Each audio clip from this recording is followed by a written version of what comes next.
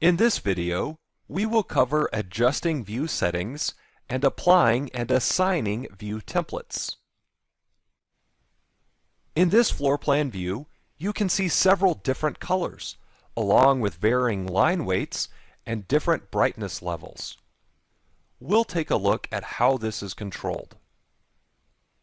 When nothing is selected, the Properties palette will display the parameters of the view, or the view settings. Several of these settings can also be controlled in the View control bar. For example, you can see the scale and the detail level in the Properties palette, as well as in the View control bar.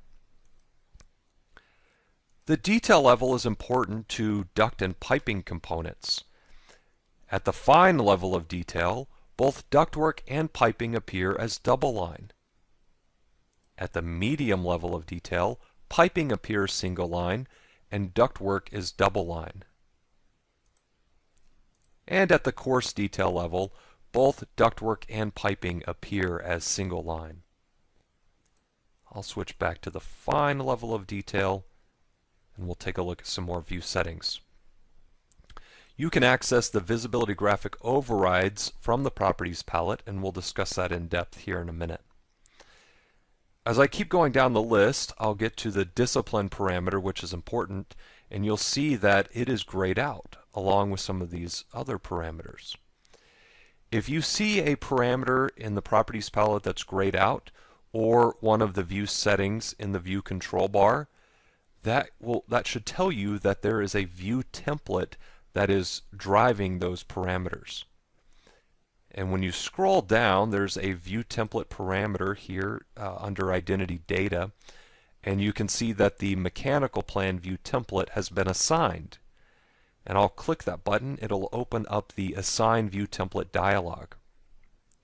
And once again, you can see that mechanical plan is selected. So what that means is that the mechanical plan view template is assigned to this view. So any parameters that are included in this view template will drive or control those view parameters. So in this case, when I take a look at the discipline parameter, you can see that it is included with the view template, and the view template's assigned, so it's driving that view parameter. If the view template was set to none, then there's not a view template assigned. So quick note here on the discipline parameter. If one of the MEP disciplines is used, then architectural elements will be half-tone. And so that's why you see a different brightness level for the architectural components. It's because they are half-tone. I'll click OK to close this dialog. And then while we're discussing view templates here, so once again, if you see a view template filled in this view template parameter, that means it's assigned. You can also use view templates by applying them. And so if I switch to the View ribbon and on the Graphics panel, expand View Templates, you can see that there's also a tool here called Apply Template Properties to Current View. That is a one-time application of those parameters. And so once you do that, you can then adjust any of those settings. So if we were to apply the mechanical plan view template, we could then go in the Properties palette and adjust the discipline parameter and any of these other ones that are grayed out. So that is the difference between applying and assigning view templates. Now, another view setting I want to point out while we're here in the Properties palette is the view range. So when I scroll down under Extents, you can see View Range, and I'll click Edit, and I'll click Show, and this will provide a little picture here that will show you what these settings do. So the view range is extremely important, especially with MEP design. And for example, if you're doing underground piping, you want to make sure that you adjust the bottom or the view depth to include the piping that's below ground. If you want to see things above the ceiling, you want to make sure that the top is adjusted accordingly. And then the cut plane, that's that's big for how the architectural components are going to show, such as the doors that are cut by the view, or if it's above the door, then the door opening won't show, and so on and so forth. So the view range is extremely important.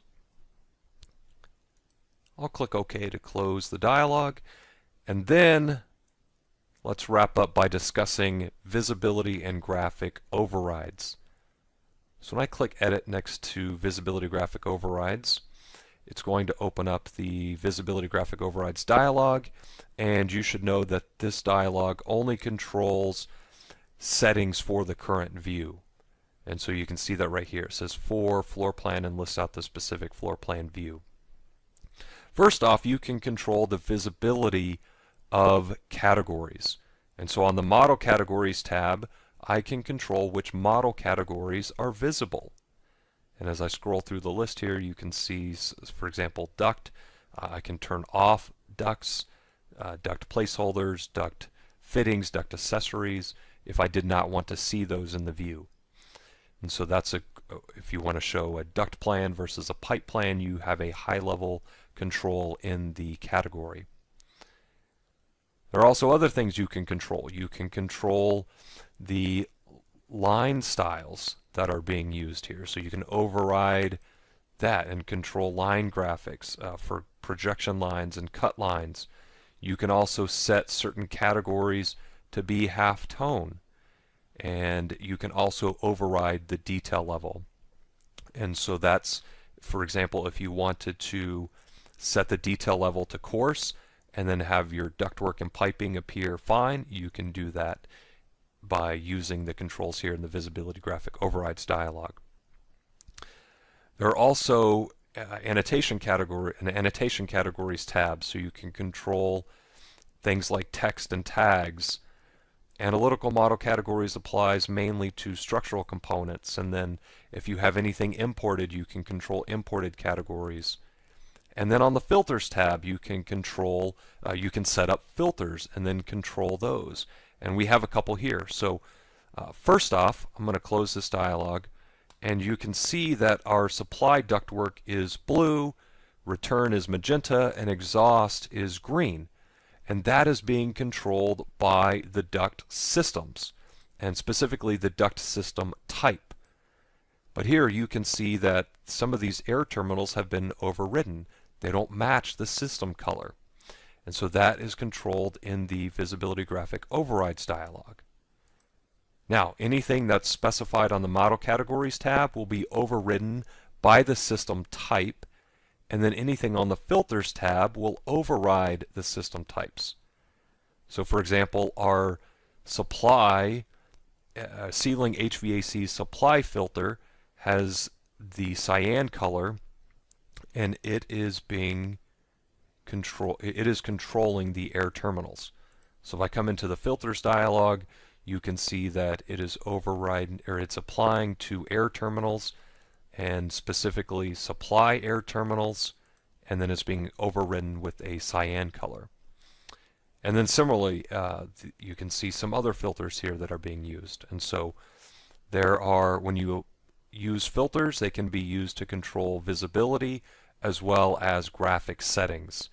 And then you can control whether or not to enable that filter, and then once again, whether it's visible, and then some of the graphic settings there.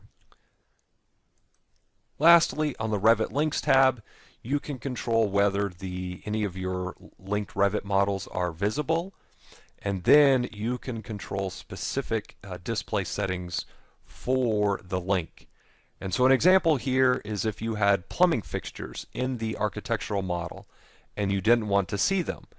If you turned off the model category entirely, then it would turn off your plumbing fixtures as well as those in the architectural model, or any other link for that matter. If you wanted to turn them off just for the link, you could set it to custom, and then go to the Model Categories tab and change the model categories to custom, and then you could make that change on the Model Categories tab and turn off plumbing fixtures.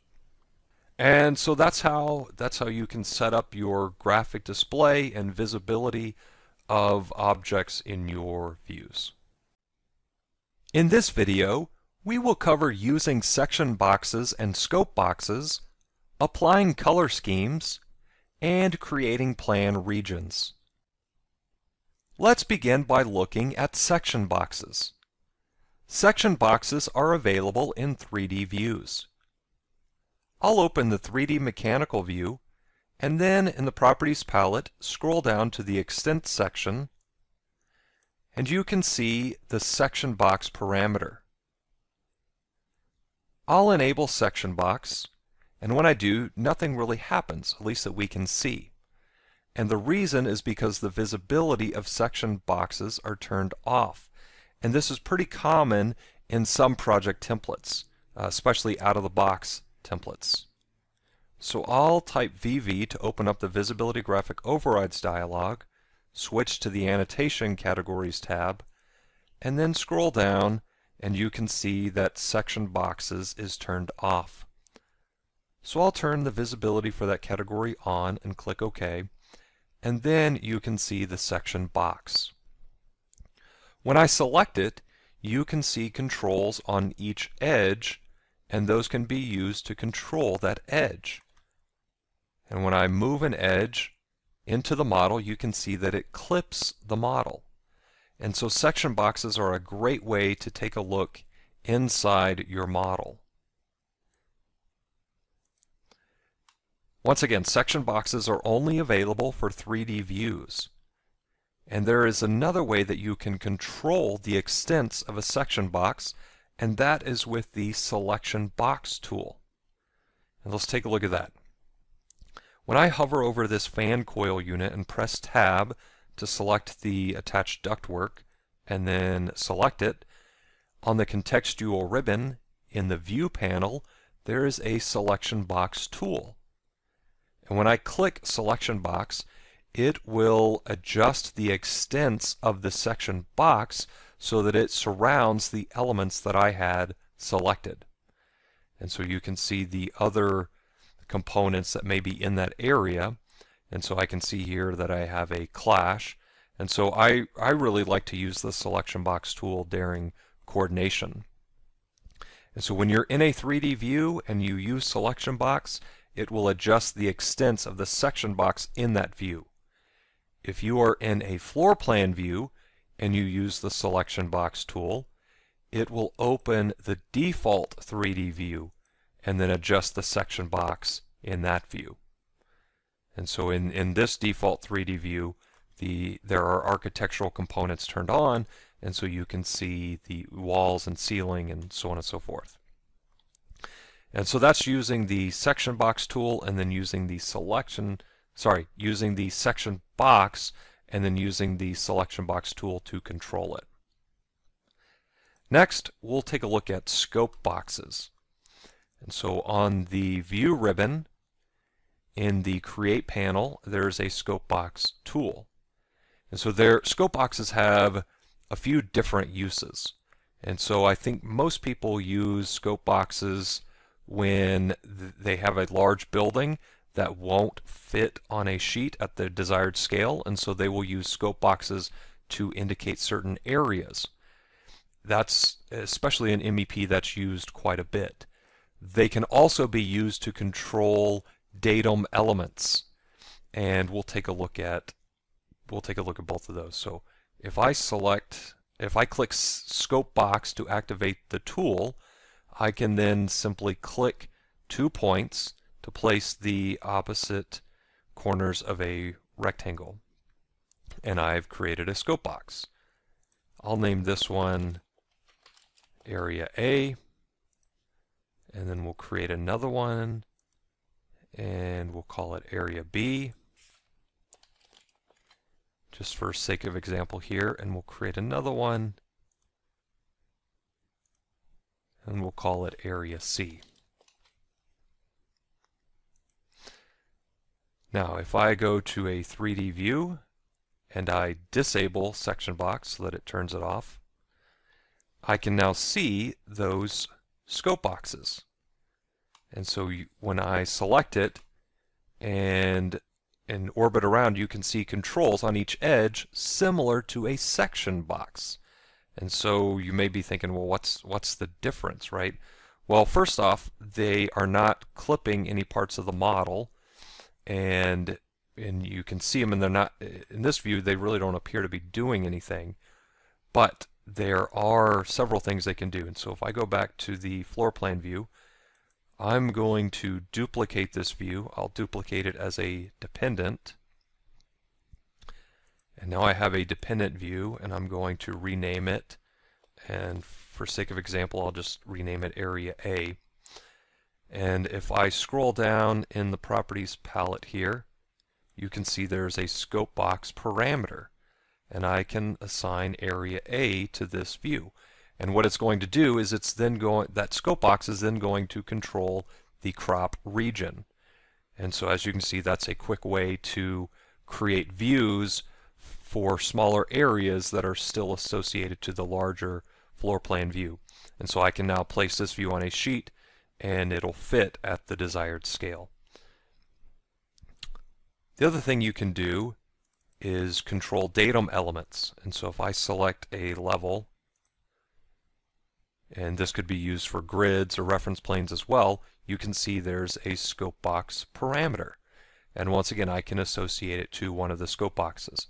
And so in this case, I have scope boxes for areas, but if you wanted to control levels and grids, you may want to create an overall scope box that you can use to control those, to control your datum elements. Last thing on scope boxes here, when I select it, you can see that there's a Views Visible parameter. And when I click Edit, you can see that I can then control where these scope boxes will be visible. And not only that, but associated datums for the associated datums to these scope boxes. And so if you want to control those for different 3D views or elevation views or plan views, you can do that here in the scope box views visible dialog. All right, I'll close the dialog and then switch back to the floor plan view, and we'll take a look at color schemes now. On the Analyze ribbon in the Color Fill panel, you can see several color fill legend options. The first one just being Color Fill Legend. And so when I click that, I can then place a legend in the view, and then a dialog will open up where I can choose what I want to apply it to, and then the actual color scheme. I'm going to click Cancel for now, and I will open up the ground floor HVAC zones view, which has a color scheme applied for zones. And when I scroll down, I can see there's a color scheme parameter for the view. And when I open up the Edit Color Scheme dialog, you can take a look at what the scheme is doing. And so in this case, we have it applied to HVAC zones, and the color is simply based on the name. But there are several things you can do. If you wanted to apply a color scheme based off of area, or even based off of load or airflow, you could do that as well. Okay, last view feature we will cover is plan regions. If you have a certain portion of the building model that needs to have a different view range, then you can use a plan region. And if you switch to the View ribbon, and then in the Create panel, if you expand Plan Views and then select Plan Region, you can use the tools in the Draw Gallery to sketch your plan region. For example, in this lobby, we may want to have a little bit higher view range. And I'll finish it, and then when I have it selected, there's a view range parameter in the Properties palette, and then I can adjust the view range for that plan region separate from the plan region of the floor plan view. In this video, we will cover creating schedules and filtering, sorting, and grouping schedule information. Schedules are a great way to report the information in your building model. To create a schedule, scroll down to the Schedules Quantities branch in the project browser, right-click, and select New Schedule Quantities. This opens the New Schedule dialog, and you can select the category of elements that you want to create a schedule for. If you want to include multiple categories of elements, you can select multi-category. For this example, I'll select Air Terminals. When I do, you can see that the name fills in automatically, but you can customize this as needed. Next, you can choose to schedule building components or schedule keys. Schedule keys is what you would use if you were creating a space schedule that was going to contain a lot of information, and that information could be customized by something like a space type. For this example, we're going to schedule building components, and that's probably what you'll use most of the time. And then lastly, we can choose the phase. So if we were working with a phased project, we could schedule existing air terminals, or if there were multiple phases in this project, we could choose to create a schedule for one of those other phases. But in this case, we're going to select New Construction and then click OK. This opens the Schedule Properties dialog, and the first thing you should do is add fields to the list of scheduled fields. And these are the parameters that will be added to the schedule. At the top, you can select available fields from Air Terminals, and if you expand this, you can also choose room, space, or project information if you wanted to add parameters from one of those. With Air Terminals selected, you can see Air Terminal parameters in the list of available fields, and you can select one and then click Add Parameters. For example, I will select Type Mark and then click Add Parameters. You can also double-click a field, such as Family and Type, and it will be added to the list of scheduled fields. We can also add Flow, and then we will add Manufacturer and Model. A quick note here, if you see multiple or duplicate values in this list of available fields, that is likely from shared parameters. And there can be multiple shared parameters that are added with the same name because Revit is looking at the shared parameter GUID.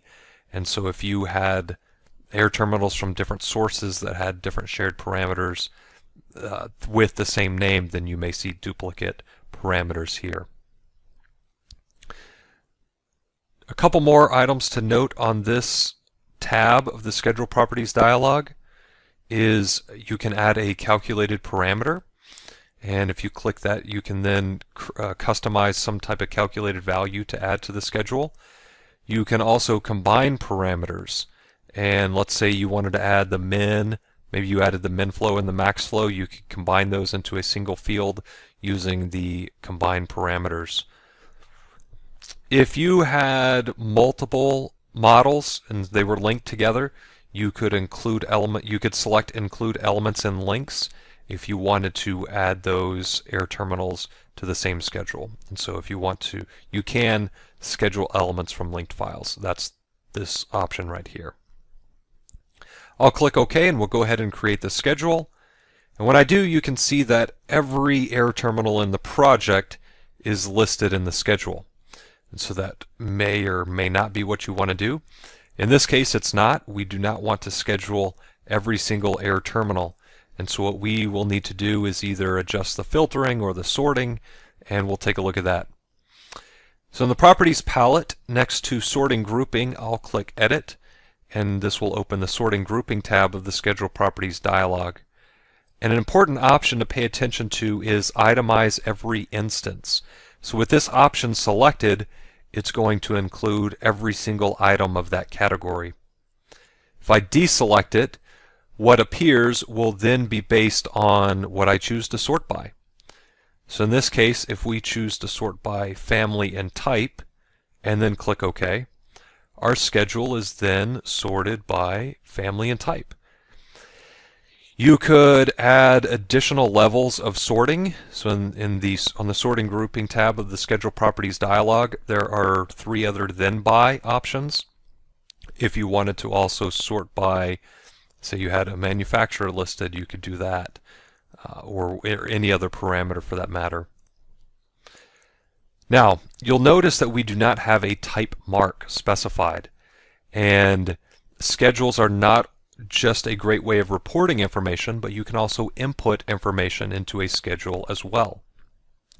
So for example, let's say our supply diffusers, we'll start with the 24 by 24 face 6-inch neck, and we will have this be A. So if I type A and press enter, it says that this change will be applied to all elements of this type. So this is actually a type mark is a type parameter, so it'll apply to all those. And then we'll just continue adding a few options here for the type mark. And as you can see, that is filling in. Now, if I were to go to those air terminals and look at the type properties, you would see this value. Next, let's look at filtering. So I have some type mark values now, so I could actually filter based off of that. So let's say I just wanted to include the supply diffusers. Since I cannot filter based off of family and type, I could filter off of the type mark, and I could choose that type mark that has a value.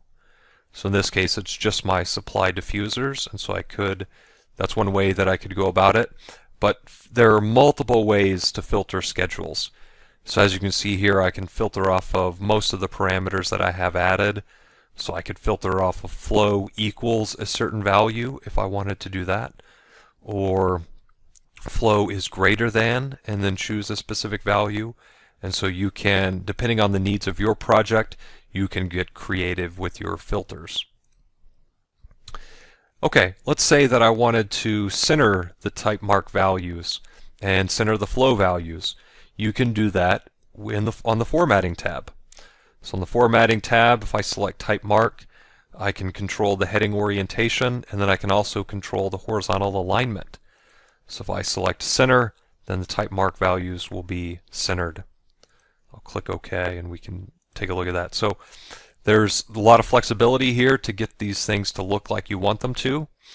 You can also add some conditional formatting. So if you wanted to do a conditional formatting based off of the flow, you could do something like that. Lastly, on the Appearance tab, you can control the graphics, such as the line styles that you use for your grid lines, or even the outline, and then you can also stripe rows if you wish to do that. And then text, you can control whether or not to show the title or the headers, and then control the fonts as well. So as you can see, lots of ways to customize your schedules so that you can report the information in your building model. In this video, we will cover creating sheets with the correct title block, creating revisions, and adding revision information to sheets. In this project, we will create a sheet for the ground floor HVAC plan view. To create a sheet, scroll down in the project browser to the Sheets branch, and then right-click and select New Sheet. This opens the New Sheet dialog. You can select the title block you want to use. In this case, we'll select the E1 30 by 42 title block, and then click OK. This immediately creates the new sheet, and Revit automatically names and numbers the sheet.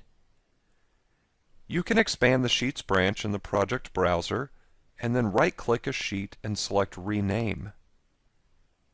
For this example, I'll enter M101 for the number, and then for the sheet name, I'll enter Ground Floor HVAC and click OK.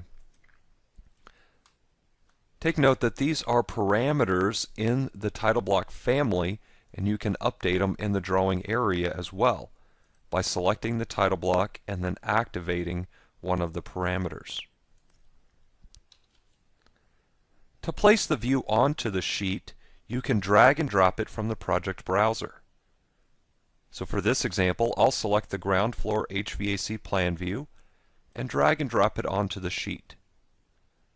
When I do, you can see the viewport underneath the cursor, and I can simply click to place the viewport on the sheet. When you place a viewport, be aware that there are two things. There's the viewport, and then there is the viewport title. If you select the viewport, you can then use your cursor to drag it and move it anywhere on the sheet. Also, there are dot controls on the view title tag that you can use to adjust the length of this line. If you want to move the view title, you have to deselect the viewport and then select the view title, and then you can move it independently of the viewport.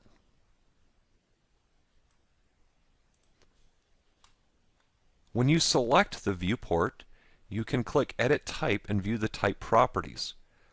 You can create multiple types of viewports. For example, you can see that the parameters here are title, show extension line, and then line weight, color, and line pattern. So you may, at a minimum, want to have a viewport that shows the title and then another one that does not, for maybe details or legends or other types of non-floor plan and section views. I'll click OK to close this Type Properties dialog, and then we will take a look at the revision schedule. And so in a title block family, you can add a revision schedule and have it populate with revision information. Now, to add revisions to a project or sheet issue information, you can switch to the View ribbon, and then in the Sheet Composition panel, click Revisions. And this will open the Sheet Issues Revisions dialog. This is where you can add sheet issue and revision information. To begin, there is a revision added by default, and you can adjust the revision number. Now, you cannot do so manually here, but you can click one of the numbering options, either numeric or alphanumeric, and adjust how the sequence numbers. So for example, for numeric, you can adjust the starting number, and then you can even add a prefix or a suffix. And then alphanumeric, you can enter in characters for the sequence. And then once again, add a prefix and a suffix. I'll click OK to close this dialog. And then next, you can control the numbering method, so either numeric, alphanumeric, or none if you don't want any numbering. And then depending on which one you select, it'll use either one of these options that have been specified. Then you can enter a date, enter the revision description, and then after the revision has been issued, you can select the Issue checkbox. But notice that when you do, this information will become grayed out and cannot be modified. I'll deselect Issued, and then you can also enter Issued to and Issued by. And then under Show, you can choose whether you want to show the cloud and the tag, just the tag, or neither one of those. To add revisions, you can click the Add button, and it'll add new revisions. And then you can also control the numbering method in this dialog. The options are per project or per sheet. If you select per project, then the revisions will be numbered based on the revision number in this dialog. If it's per sheet, then they will be numbered based on the revisions that are placed on the sheet, and not necessarily based on the total number of revisions in the project. When you switch the numbering method, a dialog will appear. It's asking if you want to do that. I'm going to click No, and we'll leave it set to per project.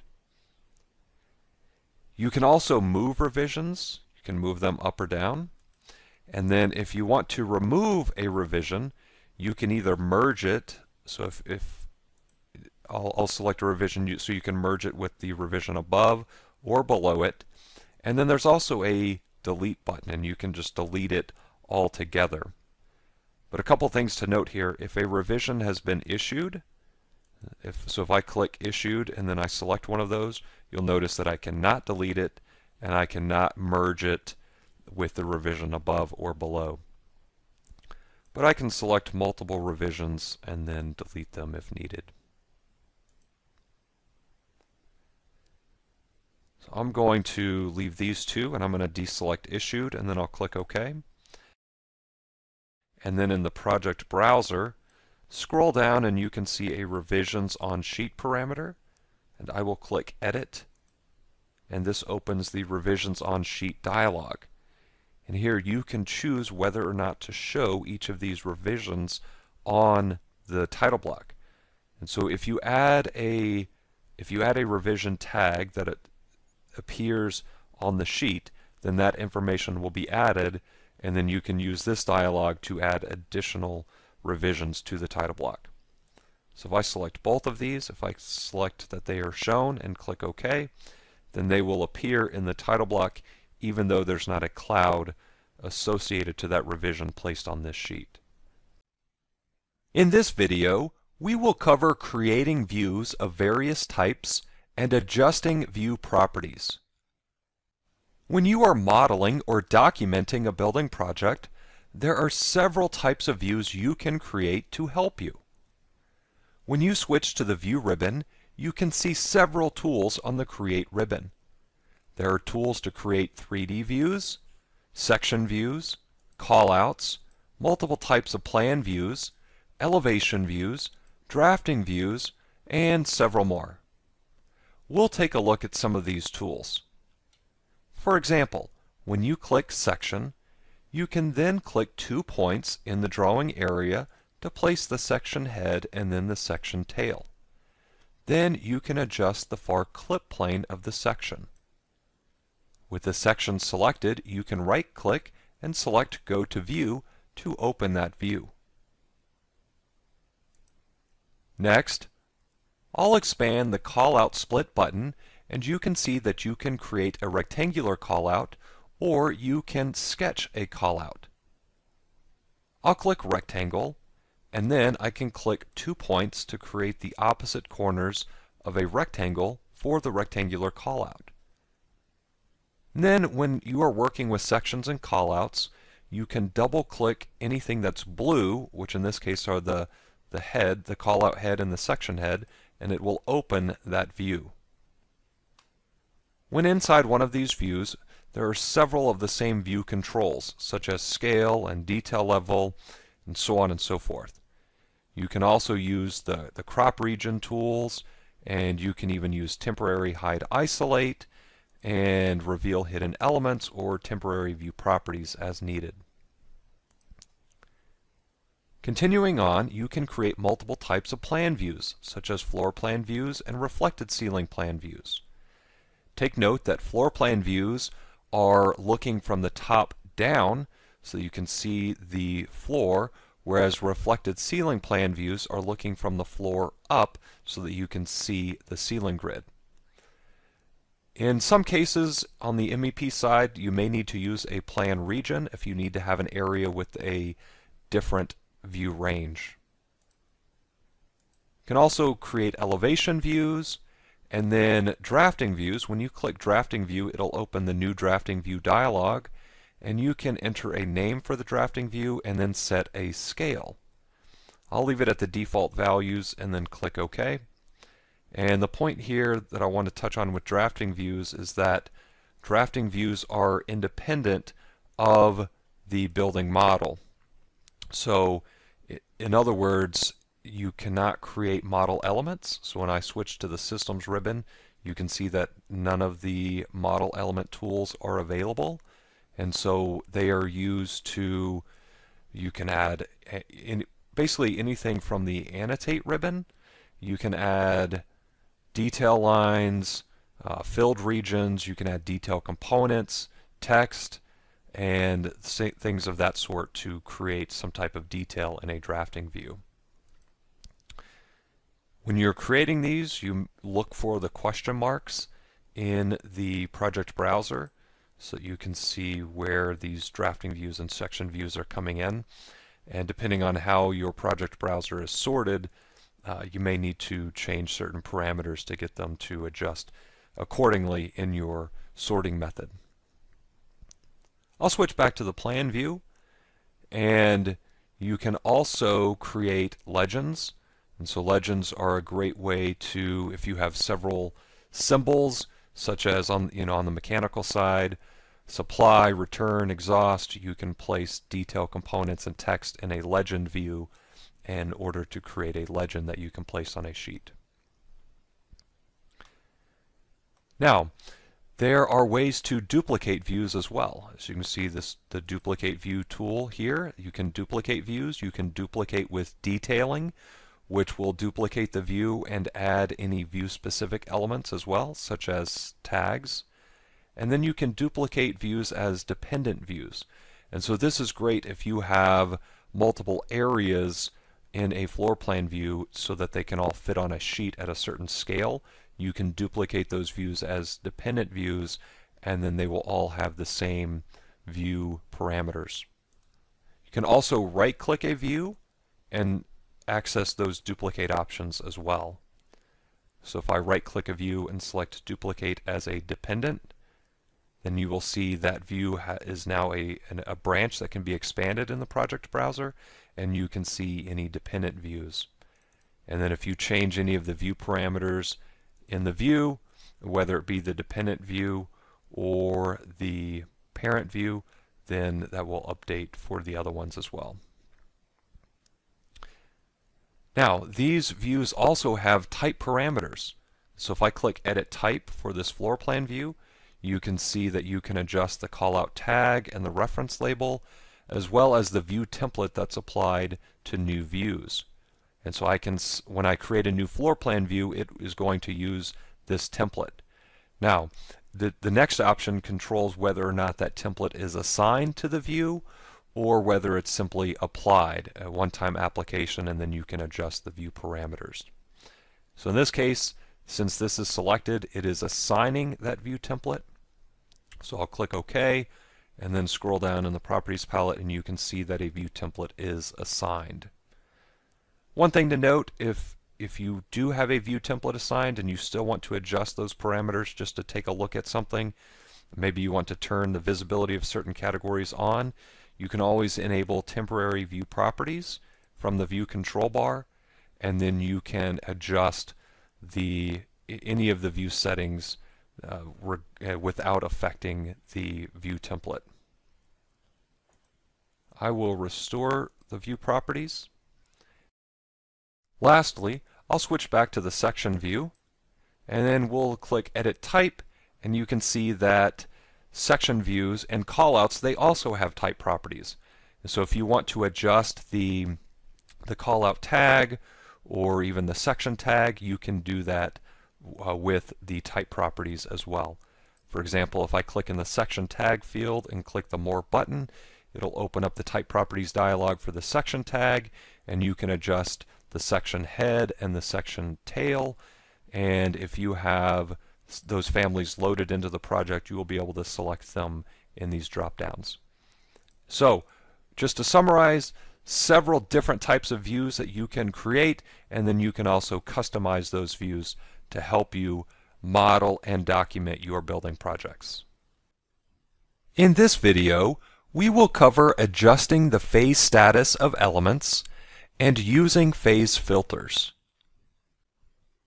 Phases allow Revit to be aware of time, and you can create multiple phases to represent different phases of construction.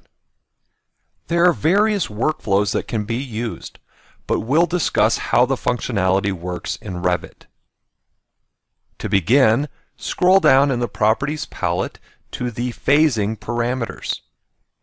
Views have a phase filter and a phase parameter. Next, select a duct. When you scroll down in the Properties palette to the Phasing parameters, you can see a phase created and a phase demolished parameter. Model elements have these two parameters, and the combination of options allow the element to either be existing, new, temporary, or demolished. We'll take a look at how this works. On the Manage ribbon, in the Phasing panel, click Phases. This opens the Phasing dialog. On the Project Phases tab, you can add additional phases. For this example, we'll keep it Existing and New Construction. On the Phase Filters tab, you can create phase filters for views. As you saw, views have a phase filter parameter, and these are the options that can be selected for that parameter. Pay attention to the column headings: new, existing, demolished, and temporary. Those are the 4 phase status conditions that model elements can be, depending on their phase created and phase demolished parameters. Any phase filter that has a phase status set to overridden will use the controls on the Graphic Overrides tab. I'll click OK to close this dialog, and then we'll use the 4 runs of duct to model the 4 phase status conditions. I'll select the first run of duct and then take a look at the phasing parameters. In this case, the phase created is new construction and the phase demolished is none. That means that this run of ductwork is new. I'll select the next run, and then we will change the phase created to existing and phase demolished to none. When I do, you can see that the color changes and the line work changes as well. This is due to the graphic overrides that are being used for existing elements. When an element is created in the existing phase and not demolished, then it will be existing in any future phase. I'll select another run of duct, and then we will set the phase created to existing and the phase demolished to new construction. When I do that, we are going to get an error stating that the elements need to be disconnected. I'll click Disconnect, and then you can see that the elements are now dashed. So what's happening here is that we have an element that was created in the existing phase and then demolished in the new construction phase. And so that means that these elements are demolished in the new construction phase. And as you saw, the elements cannot remain connected. So when you're working with duct and pipe and they are demolished, then those elements cannot remain connected. I'll select the last run of ductwork, and we'll set the phase created to new construction and then phase demolished to new construction. And once again, we get the error, and I'll click Disconnect. These elements are now temporary elements. And so when elements are created and demolished in the same phase, they are temporary elements. So as you can see here, we have existing, new, temporary, and demolished elements. And the combination of those 2 parameters, phase created and phase demolished, will determine the phase status condition. Now, let's take a look at the view parameters. If I scroll down in the Properties palette and I change the phase to existing, then we're going to notice that there are a lot of changes. And so the existing elements, they are now blue again because they are new in the existing phase. And the demolished elements, they also appear here because they exist in the existing phase. The only issue, though, is that they are not associated to a system and they're not connected. I'll change the phase back to new construction. And then let's take a look lastly here at the phase filter parameter. The phase filter, that will control what actually appears based on the phase status. So right now I have Show All, which is showing all phase statuses. If I click Show Complete, now only existing and new ductwork appears because I'm showing the completed status of the phase, if you will. And there are several other phase filters that you can use. I'll switch back to Show All, and then let's open up the phasing dialog again. On the Phase Filters tab, once again, you can control the phase filters, and for each phase status there are 3 options. By category, which will use your regular view controls, overridden, which will use the controls on the Graphic Overrides tab, and not displayed, meaning that that phase status will not even show in the view. I'll click OK to close the dialog, and we'll take a look at one more thing. I'm going to enable select links and then select pinned elements, and I'm going to select the linked model.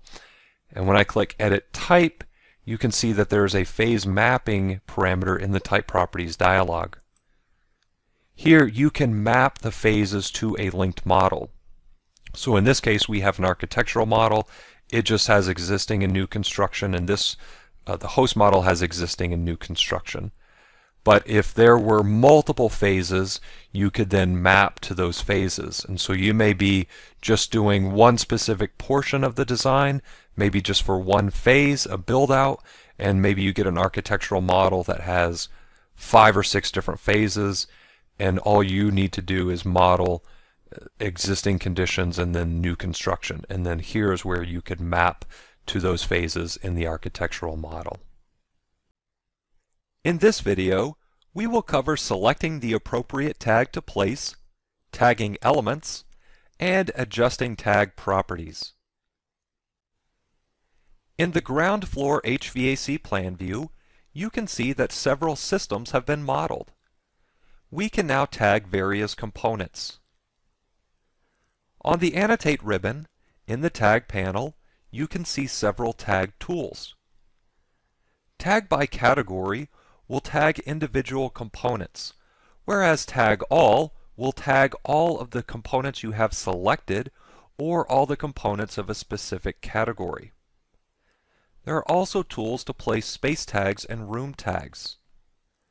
These are the tags that can be used on the MEP side. Let's begin with Tag by Category. When you activate the tool, there are several options on the options bar. To begin, click Tags. In this dialog, you can see the tags that will be used for each category of elements. For example, for air terminals, the diffuser tag will be used. You can scroll through this list and make sure each category of elements that you are going to tag has an appropriate tag selected. If the tag you want to use is not available in the drop-down, you can click Load Family and then load the appropriate tag. I'll click OK to close this dialog. Next, in the options bar, I'll deselect Leader. And as I move over various components, you can see different tags form in the model, and they are hovered over the element that's being highlighted. You can simply click to place a tag, and in this case we're not using a leader, so the tag is placed right on top of the component.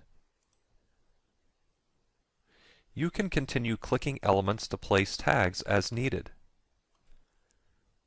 When you enable Leader, you can then choose whether or not the leader has an attached end or a free end. With attached end selected, you can click a component and a tag will be placed with a leader. When you click free end, you have to click where the end of the leader is going to be placed, and then you can click where the leader elbow is going to be placed, and then lastly where the tag will be placed. I'll click Modify to end the command, and then the duct tag is still selected. When the free end is selected, there will be a dot control at the end of the leader so that you can adjust it as needed. When attached end is selected, there is no control at the end of the leader. You can just move where the tag is located, or you can control where the elbow is placed. With the tag selected, you can still change whether the leader has an attached end or a free end in the options bar, or you can control whether it has a leader at all. You can also click Edit Type, and this will open the Type Properties dialog, and the only parameter here is leader arrowhead. I can expand this drop-down and then select one of the leaders that are available. For example, I'll select one of the arrows and then I'll click OK. And note that this is going to update all tags of this type. I'll deselect the tag and then activate the Tag All tool. In this dialog, you can choose the category of elements that you want to tag, and then you can also choose the tag that you want to use. For example, I'll select Space Tag, and then if there were additional space tags, I could choose one from the Loaded Tags dropdown. I can also choose whether I want to use a leader, and the leader length and the tag orientation. I'll deselect leader for this example, and then I'll click OK. When I do, the space tags are placed in every space in this view. Additionally, you can select components first, and then on the Annotate ribbon, in the Tag panel, click Tag All.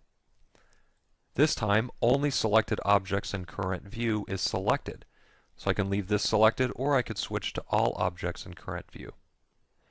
And then I can choose the category of elements I want to tag. So in this case, I have several different categories of elements selected, but I can still choose which categories I want to tag.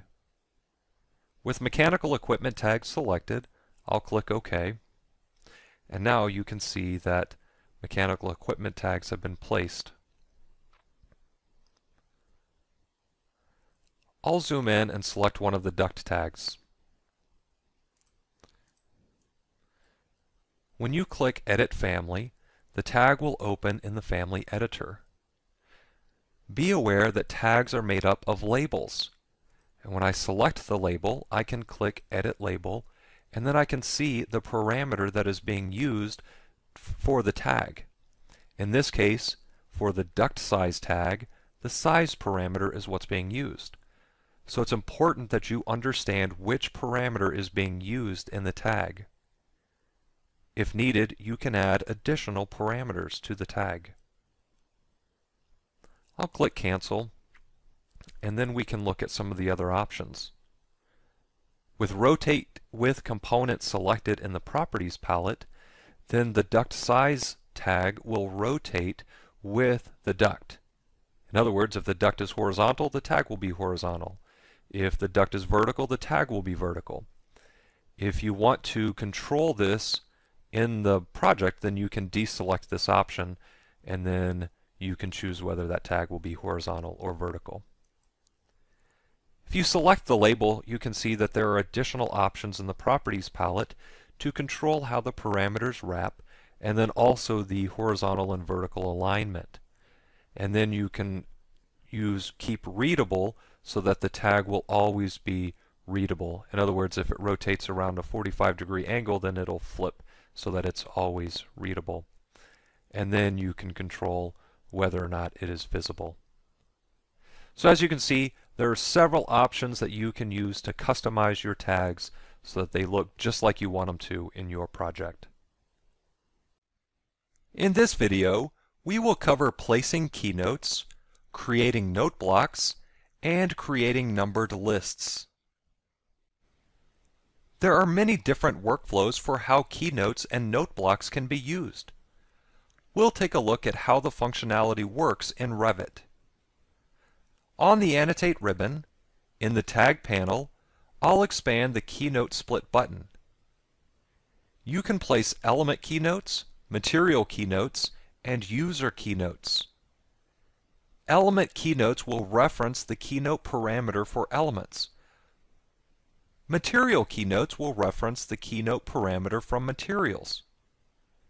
And user keynotes allow you to select a keynote from the keynote table manually when placing user keynotes. I'll select Keynoting Settings. In this dialog, you can select the keynote table. For this example, we'll use one of the default Revit keynote tables from the Revit family library. But you can customize your keynote tables with whatever notes you need for your project. You can also choose whether the numbering method is by keynote or by sheet. By sheet will number the keynotes based on the order that they are placed on the sheet, whereas by keynote we'll simply reference the keynotes. I'll click OK to close this dialog, and then I'll select a fan coil unit and click Edit Type. This mechanical equipment has a keynote specified. And when I click the More button, it'll open the Keynotes dialog, and you can see where the keynote is coming from. I'll click OK to close each of the dialogues. Next, back on the Annotate ribbon, I'll activate the Element Keynote tool. You can place keynotes just like tags. I'll select the equipment, and then since I have a leader with a free end, I'll click to place the tag. Now once I place the keynote, you can see that it's referencing the keynote that was selected for the keynote parameter. I'll click Modify to end the command and then deselect the keynote. Next, I'll place a user keynote. I'll select an air terminal and then place the tag. This time, Revit opens up the Keynotes dialog, and I can navigate through the keynote table and select the keynote I want to use. I'll click OK, and then the keynote is added. Once again, I'll click Modify to end the command, and then the keynote is selected. Just like with tags, you can adjust the leader after it's placed. You can also adjust the key value after it's placed if needed. I'll deselect the keynote. After placing keynotes, you'll likely want to place or create a keynote legend and then place it onto sheets. On the View ribbon, in the Create panel, expand the Legends button and select Keynote Legend. I'll use the default name and click OK, and then with key value and keynote text added to the list of scheduled fields, I'll click OK. Now you can see the keynote legend contains the key value and the keynote text for the keynotes that I placed. Once again, I'm using the default keynote table, but you can customize your keynote table to meet the needs of your project. Back in the floor plan view, you can see that there are generic annotations that have been placed. You can create a note block based on a generic annotation. While this is very similar to keynotes, there are some different use cases for generic annotations and note blocks. In this case, I have a couple placed on air terminals and another one placed on the fan coil unit. Back on the View ribbon, in the Create panel, expand the Schedules button and select Note Block. When creating a note block, you can select a generic annotation family. In this case, mine is called Generic Annotation. I'll click OK. This generic annotation has a label parameter and a note parameter. I'll add both of those to the list of scheduled fields. You could also add the count and the type if needed. I'll click OK, and then you can see that this note block is very similar to the keynote legend. Once again, note blocks are based off of generic annotations, so you can customize them to meet the needs of your project. Note blocks are very similar to schedules in that you can adjust the sorting and grouping and filter them as needed. For example, I'll click Edit next to Sorting Grouping, and then I'm not going to itemize every instance, and I will sort by the label. Lastly, you can create numbered lists inside of text notes. This can be useful for creating general notes. In this project, I have a drafting view set up for the HVAC general notes. On the Annotate ribbon, in the Text panel, activate Text, and then click and drag to create a text box. I'll type General Notes and then press Enter, and type Note 1, enter, Note 2, enter, Note 3, just so we can see how this works. I can click and drag to select the notes, and then in the paragraph panel, I can either create a bulleted list, a numbered list, or use letters to indicate my list. I'll create a numbered list. I can also click and drag to select general notes, and I can make that text bold and underlined. And now I'm well on my way to creating general notes that I can place on a sheet.